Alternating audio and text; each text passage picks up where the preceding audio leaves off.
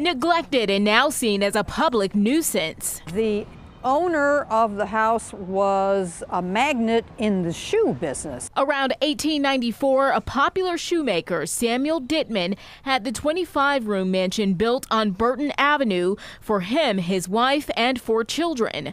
The architect for the home, Samuel Hannaford, designed other famous Cincinnati landmarks like Music Hall. In that time, people were divided about the new construction, which would be built on top of land for African-American graves. In the late 20th century, it was a nursing home and stayed that way for many years. Worminski toured the house in 2009. She says it had already started to deteriorate. There was trees that were growing and vegetation growing up all around it, hiding it from view.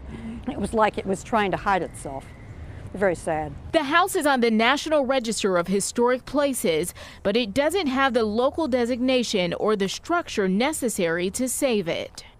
Spring demolition crews are being careful to preserve these now rare sandstone pieces so that they can be redistributed for new developments. Reporting in Avondale, Ashley Kirkland, WLWT News 5.